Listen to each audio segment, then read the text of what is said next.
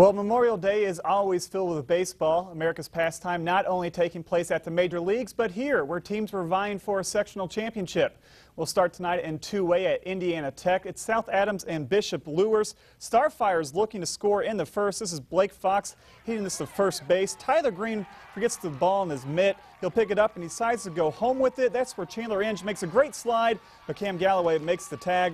We stay scoreless until the next half inning. It's Galloway with the bat in his hands this time, hitting this one over the Starfire shortstop.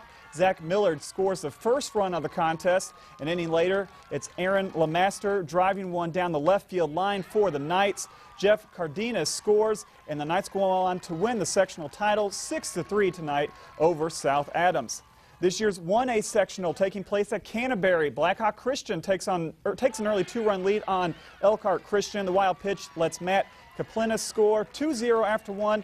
In the second, 2-on for Riley Reimscheissel. He finds the grass in the outfield. Both Caleb Cook and Bryce Urschel come home. It's 4-0 at that point, and the Braves go on to win the 1A sectional by a final score tonight of 10-1. Our team hit really well for me. It's a lot easier to pitch with a lead. My team came out, hit really well, all three games really, and just it made everything a lot easier for me to do my job when my team's backing me up. We just hope we can keep building on the effort.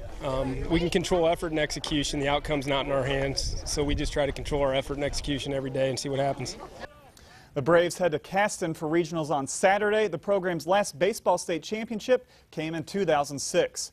Other sectional finals from the day in 4A up at DeKalb. Carroll beats Columbia City 13-2 in 5 innings. And at 3A, a couple finals here. Leo over Garrett by a score of 5-1.